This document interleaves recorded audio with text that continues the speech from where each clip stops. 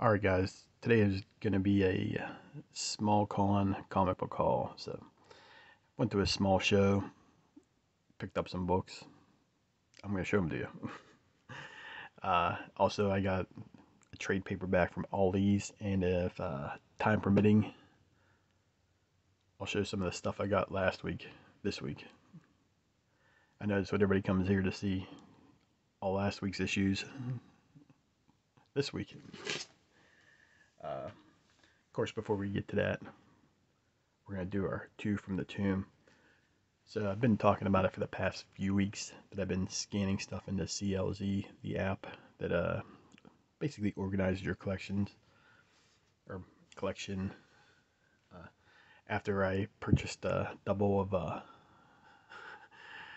Walking Dead issue, I decided to spend that $15 a year and keep my stuff organized.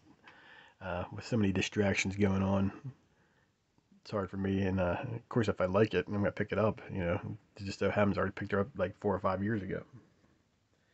But so as I was scanning, I came across my Prestige format,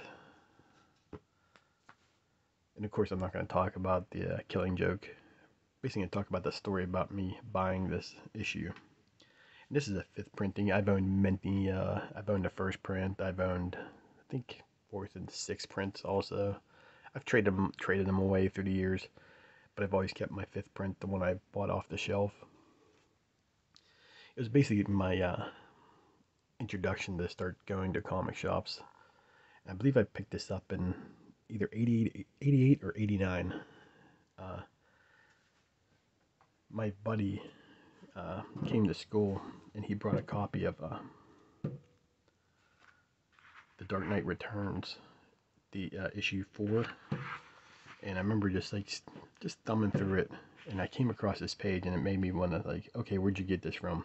I never saw it on the newsstand because I was a newsstand buyer. I was going to those from the Pittsburgh area. I was going to Page 3 in Bloomfield.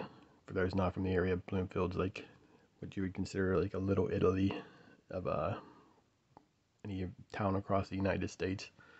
But they had like a newsstand where they played the lottery and stuff like that. Sold candy, cigarettes, all that kind of stuff.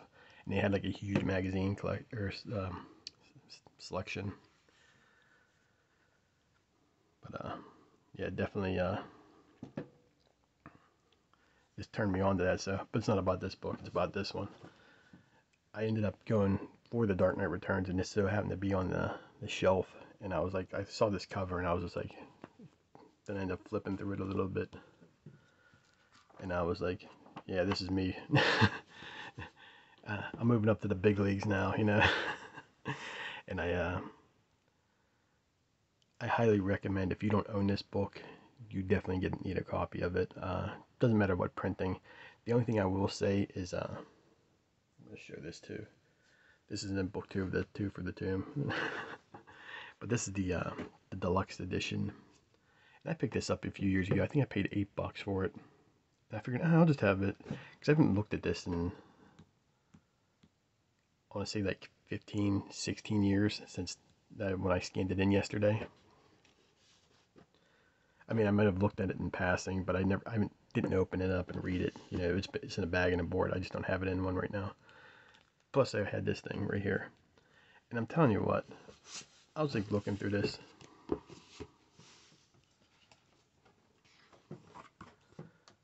So as you can see, Brian Bulland did the artwork in this the story, The Killing Joke. But in this version, he does the coloring also. And to me,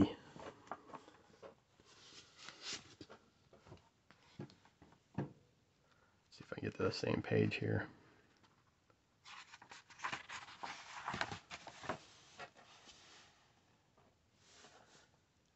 The coloring in this, the Prestige format, the original, we'll call it the 5th print, is so much better. I mean, you can just tell by like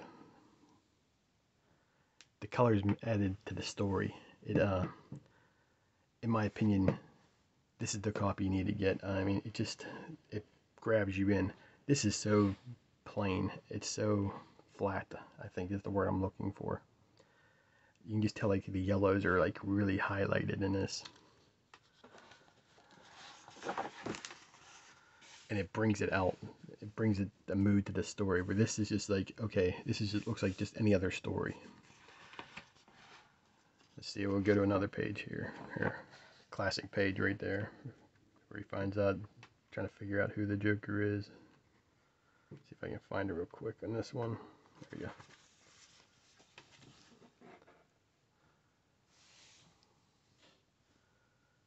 It just seems so flat to me, where this is like, brings it out. So, my opinion, definitely get this. I'm curious what your guys' opinions of this. I mean, granted, my phone isn't the greatest, not like having it in front of you or anything like that, but just curious what you guys think. John Higgins did the coloring for the original, and then Bullen did it for the deluxe edition.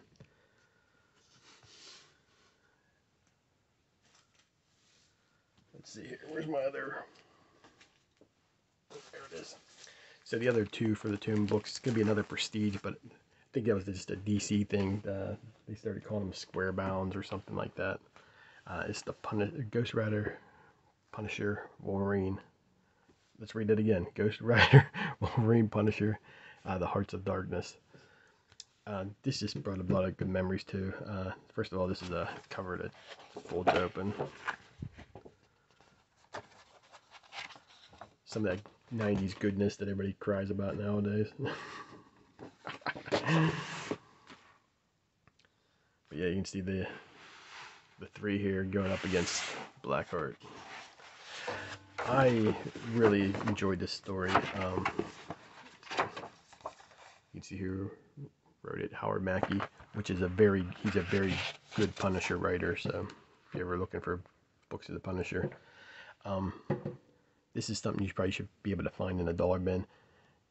Short story is these guys, Wolverine, Punisher, and Ghost Rider, Danny Ketch, the real Ghost Rider. As far as I'm concerned, I can't read any other ones. I'll get letters sent to them, so you know it's the 90s. You know, didn't get an email or a tweet from Blackheart trying to get the three to go against Mephisto, his dad. And it just goes through that, but I always just remember this one scene, like, it really sold me on this book, and it leads to the little bit of the tension. There's Frank Castle with the Vincent Price mustache. I remember just reading this, and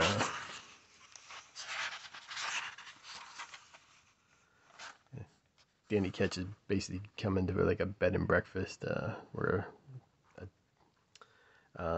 little girl and her mother run it, and Danny Ketch comes into there, and they said come down to eat, get something to eat, and guess who's sitting there already? And you can just tell, like, man, it just felt like you just see like the tension building in this story. But I recommend this also if you get a chance. It's still, I enjoyed it. I just reread it again, and like I said, you should be able to find this in the cheap bins. It's one of them stories that were just overprinted. Alright, now that went on for like 20 minutes, let's see. What are we at here? We're about 8 minutes in.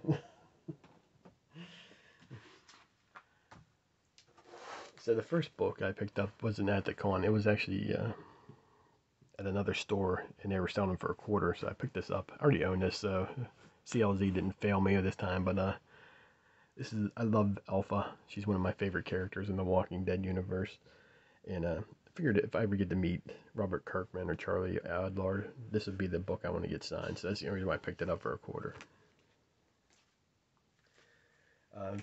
Got some dollar books too.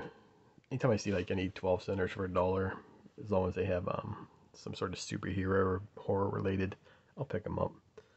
And this is House of Mystery issue 153 with the Martian Manhunter on the cover there. This one was also $1. I thought this is pretty awesome. I'll put it right there, so give it the attention it deserves. Of course, this is the House of Mystery issue 208. It says closed No one dies today. Very Halloween. Yeah, anytime I can pick up House of Mysteries, um, any of those books for $1, I'm buying them. Doesn't matter what condition they're in, as long as they have like the cover intact. Next up, I picked up Green Lantern for my Green Lantern collection. I need this book. I was so happy to look at my app and see I actually needed this book. It's Green Lantern 54.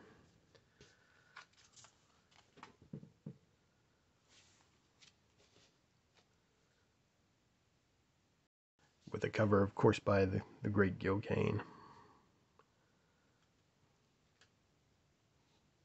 Just awesome, man. For $1. Uh, also picked up this bad boy here for $1. I've been trying to put this little run together. It's like an 8-issue run before it turns into, I think it's Where Monsters Dwell. I'm not 100% sure. Don't quote me on that one. But this is Where Creatures Roam, issue number 3. Of course, it reprints some of the Tales to Astonish early issues. I believe it's a Jack Kirby cover, yeah.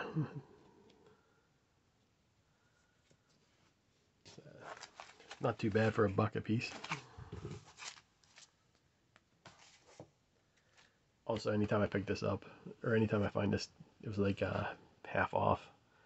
So I paid $2 for it. I think I got 3 of these issues now, the facsimile. One of them I'm going to eventually get signed by Neil Adams. He should be making the rounds pretty soon. It's been a while.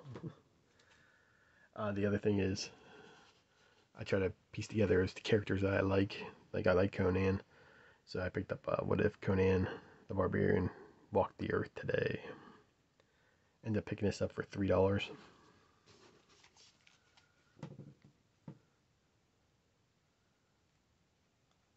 Picking up Lady Death Merciless Onslaught. It's a regular $8 for, so I figured, and I needed to buy 3 of them to get the, I think they were 3 for $5 or 3 for $7, I can't remember, or they were like $5 each or something like that. Got a good deal, so.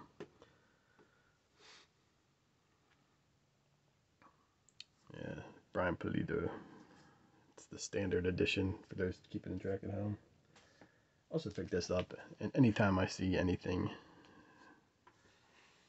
with the great late Darwin Cook, I'm definitely picking it up. And of course, this is the Looney Tunes variant. Catwoman issue 46 with Tweety Bird. Yeah, I'm a huge Darwin Cook fan. Love the first 4 issues of Catwoman. I believe it's the series before this. I want to say it's volume 3, maybe 4. I'm not 100% sure. Yeah, I want to say it's volume 3. But yeah, the Darwin Cook cover, man.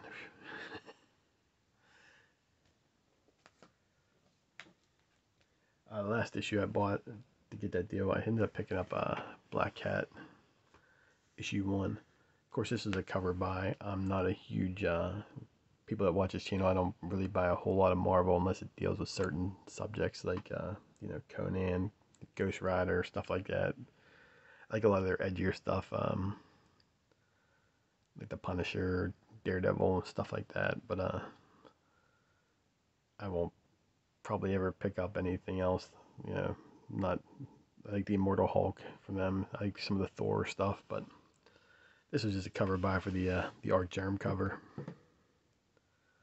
And I'm a huge Art Germ fan, so, but I'm getting a little tired of buying stuff for the cover. I'm not, and I got like a ton of Art Germ stuff, like some of his Supergirl stuff. So I might have to go back and reread it, because I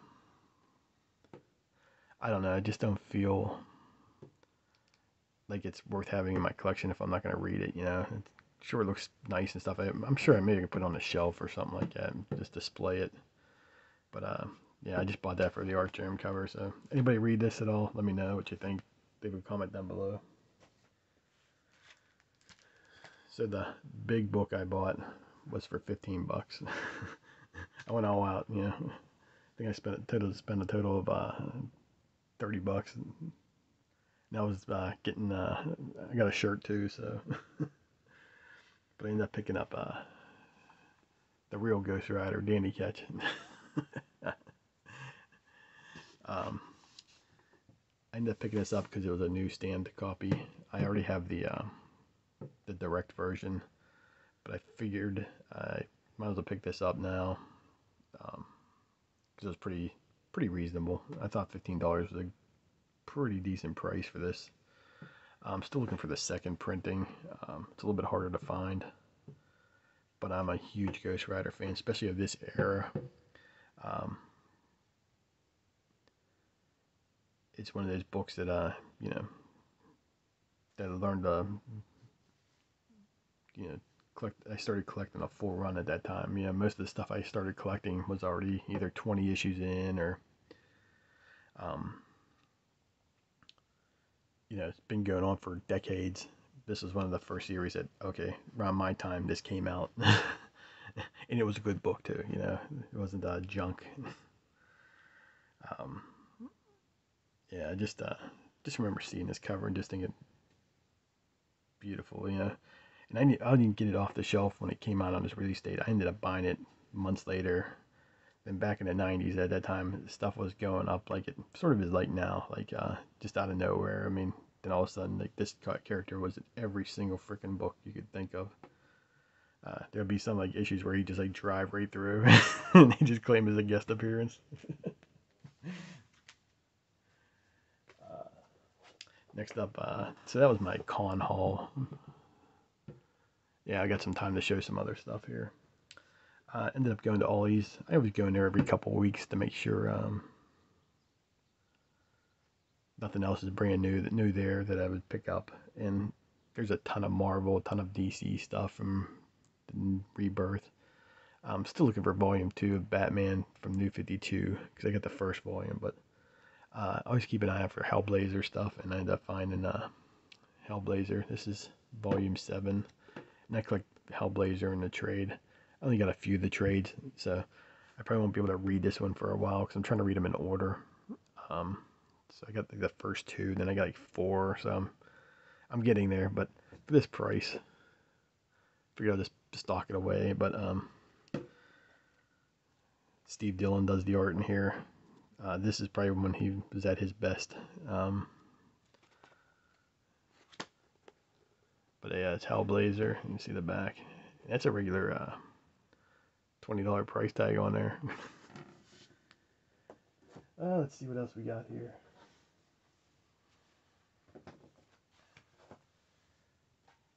I'll just go through the stuff that was on my pull list and I picked up off the shelf last week. Batman issue 115. I'm going to be quite honest with you guys. Ever since issue 112, I think it was, when James Tynion came out with that he was leaving the title, it sort of like took the wind out of my sails for this series. I mean, I'm still enjoying it, but it's like, okay, he's only got 2 more issues left, But yeah, I like the design of the Scarecrow. Let me see who was in here. I think there you go. Yeah, I dig that. I think it's pretty cool. Yeah, it's got the futuristic, of course. Yeah, Fear State.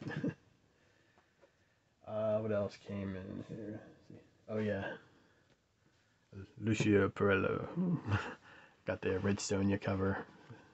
This is my McKinley puts on his channel. What cover did we think was the best of the week? I put this one down this week. I just think this is awesome.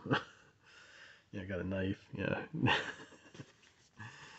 Got the tongue bleeding out everywhere, man. Like, as far as the inside goes, I really didn't care for too many of these stories. I thought they were okay. I read it because I'm trying to not to do the, as I said, buy them for covers. But this was a straight up cover buy when I bought it. So I think with just this and Black Hat, I was like, okay, man, do I really need these? I mean, if I really like pictures that much, maybe wait for the art book to come out or something like that. But I thought this, the artwork in this interior right here, the second story, I thought that was really good.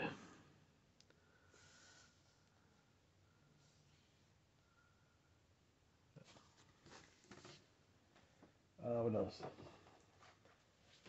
Heard some shops didn't get their Gunslinger in and King Spawn in because of um, the paper shortage or something like that. Tom McFarlane was on his Facebook and he was sort of got blindsided by it. He had no idea. He'd only found out that day that they were not sending all the books.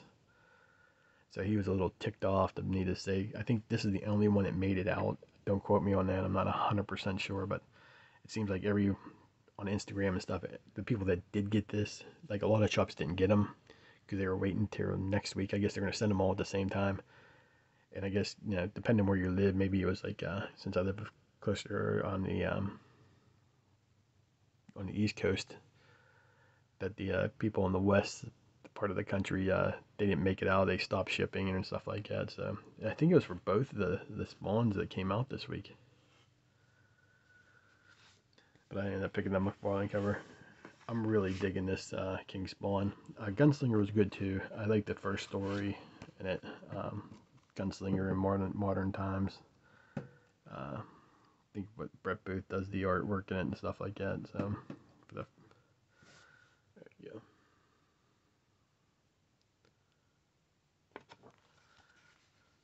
But yeah, this is and for usually the first issue is like $5.99, which is like, it's a little high, a little pricey. Let's be honest here. But then the second issue, third issue, or the $2.99, and you can't go wrong with $2.99 Spawn book. Definitely pick them up if you can. I'm sure a lot of the shops ordered the first couple issues heavily, so you might be able to get them in discount bins. And lastly, but sure as hell not, Veronica Revenge came out this past week. I thought it was going to come out at the beginning of October, but of course you got the great Simon Bisley doing the cover on here with Pumpkill. Yeah, just remember if you're under the age of 18, you might want to tune out real quick or whatever. But yeah, it's just a traditional erotic comic. Two stories in there, both good. I'm a Glenn Danzig fan. I'm a huge Veronica fan, so take it at your own risk buying the stuff. It's quite brutal, as you probably saw as I was flipping through the pages real quick. It's got, suggestive scenes.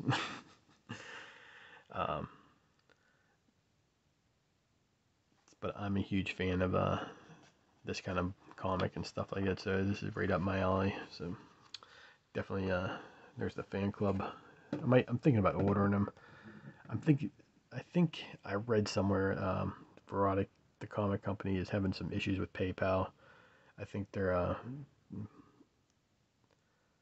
can only go through eBay or something like that. So if you want these covers and stuff like that, you have to if you don't want to go through eBay, you have to send them like a money order, which I'm thinking about doing because it's old school way, I guess it's for PayPal it's too risque, But yeah, I just love that cover, that Simon Bisley cover, and you should check it out, just for all right, guys. Just so I can keep getting issues I think they come out quarterly or something like that. Just so I can keep getting getting them delivered. Programming note: this Saturday, Devil's Night, I'm gonna have 5 comics. I'm gonna pick my top 5 Halloween comics in my collection, and I'm going to show just the covers and stuff like that. So it'll be a short video, but just in time for Devil's Night, Halloween's Eve. Make sure you check it out. Also check out the channels down below. Probably add 666 on there. I was watching a couple of his videos last night. That dude's got some great content, so definitely check out that channel. I'll leave a link down to his channel. I was really enjoying it. Sub him up. He's his videos are really good, so definitely sub him up.